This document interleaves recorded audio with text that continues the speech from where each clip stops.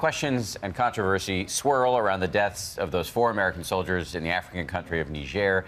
There will be a funeral today for the 25-year-old Sergeant LaDavid Johnson. Yeah, overnight in South Florida, hundreds of people, including friends, family, and just complete strangers, they all showed up for a public viewing. Sergeant Johnson, he leaves behind 2 children and a pregnant wife. Incredibly sad. Meanwhile, this morning we're learning more about the ambush in which Sergeant Johnson and his 3 fellow soldiers were killed back on October 4th in a country where many Americans didn't even know we had military forces. Now, there have been conflicting reports from the military as to what happened in Niger. Secretary of Defense James Mattis, he went to Capitol Hill to brief Senator John McCain, who has been demanding more information, and it comes amidst a fresh war of words between the White House and a Florida congresswoman who listened in on a phone call between President Trump and the family of Sergeant Johnson. A lot to talk about this morning. We begin our coverage with ABC's David Wright, who's at the White House. David, good morning to you.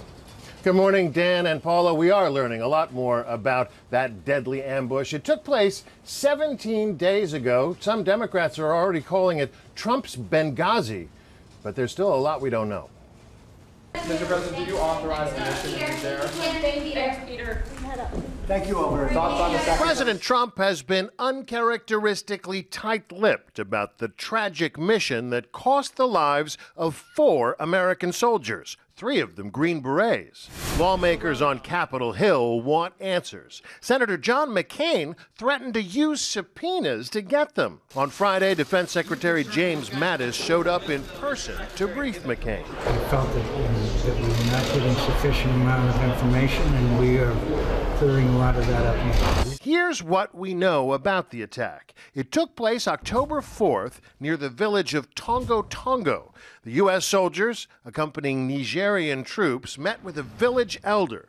A senior intelligence official tells ABC News that during that meeting, the soldiers had an inkling of danger. The hair on the back of their neck stood up after 2 motorcycles raced out of the village. The intelligence official tells us the troops felt like the elder was trying to stall them.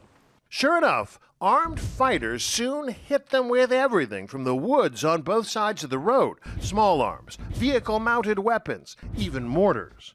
The U.S. team wasn't expecting combat. Their vehicles, unarmored, they had no U.S. air support, and French aircraft didn't get there until a half hour into the firefight.